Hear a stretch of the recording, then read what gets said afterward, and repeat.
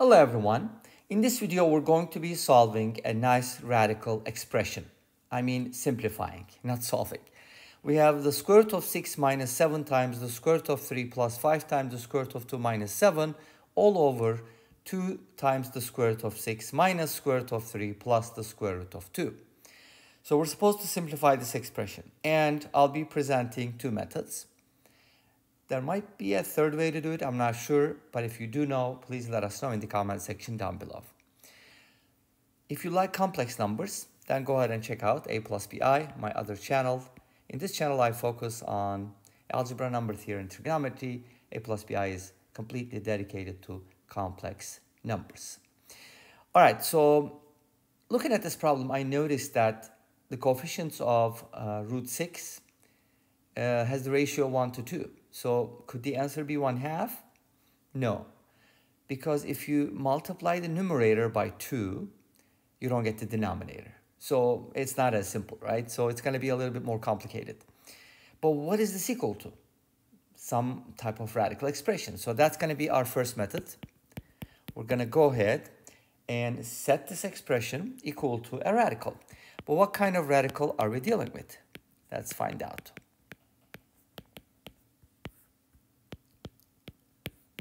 Since we have all of these expressions, all of these radicals in our expression, I'm just going to assume that at the end, this is going to turn into something like a times the square root of 6 plus b times the square root of 3 plus c times the square root of 2 plus d, where a, b, c, d are rational numbers. They don't have to be integers, but most probably they are integers, right? Can some of them be non-integers? That's a good question, but we'll see how that goes. So why did I assume that? Because when you multiply something that contains all these terms together, then you are gonna be getting something similar, right? So maybe they form a ring or something like that. I don't know, some type of abstract algebraic structure. So let's go ahead and cross multiply to find the values of a, b, and c. So there's going to be a lot of terms. You may start with this and multiply by that either way. But I'm going to go ahead and start with this since that's a variable and multiply by 2 root 6. First of all, I'm going to be getting 2a times 6. And you can write it as 12a, but I'm just going to show my work. And then just continue distributing the a root 6 until I'm done, and I'm going to go to the next term. Okay? Multiplied by this, you're going to get a times root 18. And then by the third one, we're going to get a root 12. Let's go ahead and write all these down. At the end, we're going to simplify everything. Now is the time for distributing this. That's going to give me 2b root 18. 2b or not 2b, yeah, I could say that. Minus b root 3 times root 3. That's going to give us a 3, so it's going to be minus 3b. And then finally by root 2, that'll be b root 6. Now let's go ahead and distribute this and use the next line. Multiply these two together, 2c root 12, and then minus c root 6. And finally, c times root 2 is going to be 2 times c, which is 2c. Do you see what I see? 2c or not 2c? Okay. And then we get to distribute the d.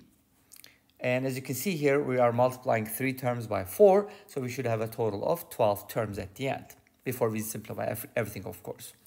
So multiplying d by this, 2d root 6, and then minus d root 3. Because d is rational, I can write it before the radical, which is kind of more conventional. And then finally, plus d root 2. Awesome. Now let's go ahead and simplify this. For example, root 18 is 3 root 2, 9 times 2 is 18. This is 2 root 3. This is 3 root 2 again. And root 6 is just going to stay like that. Be careful. Now, when we multiply a by 3 root 2, it's going to be 3a root 2. So now we can go ahead and write this as follows. By the way, notice that the only integer I'm getting from this is the 12a, or the rational term, 2c, and 3b. So they're going to get together to form our number in the denominator. By the way, what is this supposed to equal? The numerator, which is root 6 minus 7 root 3 plus 5 root 2 minus 7. Okay, now let's go ahead and put together like terms. Start with root 6. What do we have for coefficients of root 6? I have this one, b root 6, so that's going to be a b. And then I will have a minus c here, so let's go ahead and underline those terms that we use. And then I have the 2d, okay? They're all coefficients of root 6. Great, so this is done. Now we're going to look at root 3. So we have the 2a root 3, so that's 2a. And then we have the minus d root 3, and I think that's it. That's all. Oh, we forgot to do this. This is 2 root 3. That's going to bring in 4c. Yes, unforeseen coefficient. That is 4c, and all of these are coefficients of root 3. Awesome. This is done as well. Now we are doing root 2. To do root 2, I kind of need to consider this. 6b root 2, that's a 6b. And then I have this minus 3a. I wanted to write the positive term first. And then what else do we have? Root 2. I'm looking for root 2 and this one, d root 2. So plus d multiplied by root 2. Okay, finally, we have our rationals. And they're going to be like 12a, right? And then we have the minus 3b, this one, and finally 2c. Okay, now this is equal to root 6 minus 7 root 3 plus 5 root 2 minus 7, which means this should equal 1. This should equal negative 7. This should equal 5, and this should equal negative 7. Because that's my integer, right? Okay, the reason why A, B, C, some of them can be rationals is because 12a, a can be a fraction, but 12a can be an integer, right? Anyway, so you're gonna get, basically, there are 4 systems, or I mean 4 equations. That's a system with 4 equations and 4 variables, so you should be able to solve it. That's one way to do it. Okay, let me show you the second method. I'm going to leave it as an exercise for you to find the values of A, B, C, D, and obviously you can use matrices, determinants to find it very easily, Kramer's rule, or just a calculator. Don't bother solving it because this is going to be time consuming. Second method is going to be pretty interesting because that kind of uses a general idea which is called conjugates, okay, or conjugates, however you want to pronounce it. So we're going to look at a term that would multiply this and turn it into a rational number. And that will be, if we package these two together, it would look like this. 2 root 6 minus root 3 minus root 2. I'm not changing the sign. They're going to stay together. And then, of course, we have to divide by the same thing. Now, here's what you need to do. Distribute all together and see what you're going to get from here. If I go ahead and distribute this, I'm going to be getting 2 times 6, which is 12, and then minus root 18, which is 3 root 2, and then I could probably automatically do it, minus 2 root 3. Then these 2 is going to give me 14 root 18, but remember root 18 is 3 root 2, so it's going to be minus 42 root 2, right? This is root 18, 3 root 2, 3 times 14. Yes, I think that is correct. And then I'm going to go ahead and multiply by this. That's going to give me plus 7 times 3, which is 21.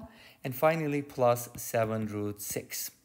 That's just the root 6. And then I'm going to go ahead and distribute this, and then this, and then that.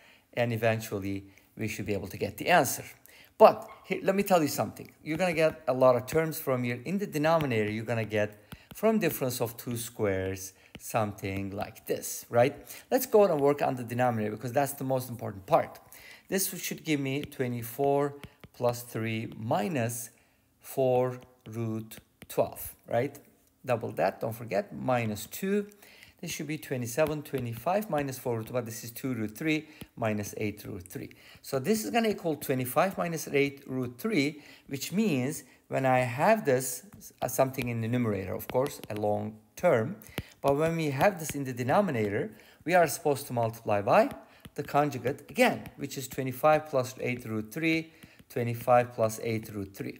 And when you multiply these two together from difference of two squares, you're going to get 625 minus 64 times 3, which is 192, and then a bunch of other terms, of course, and then just subtract. Now, how do you subtract these two numbers? That's another cool thing to do if you're subtracting. It's not too hard, actually. We could probably just subtract, and we get 433, which is a really weird number, by the way. I don't know if that's going to work out nicely, but you get the idea. You have to do the conjugate thing twice, okay? And then you should hopefully get the answer. Do you think Wolfram Alpha can solve this problem? I hope I did not forget to include it. I think I did remember to include it, yes. Aha. Wolfram Alpha doesn't understand your query, too bad. When I use equals question mark, it couldn't do it. But if you change the prompting a little bit, yes, yay, Wolfram Alpha is able to do it. And this brings us to the end of this video. Thanks for watching. I hope you enjoyed it. Please let me know. Don't forget to comment, like, and subscribe. I'll see you next time with another video. Until then, be safe, take care, and bye-bye.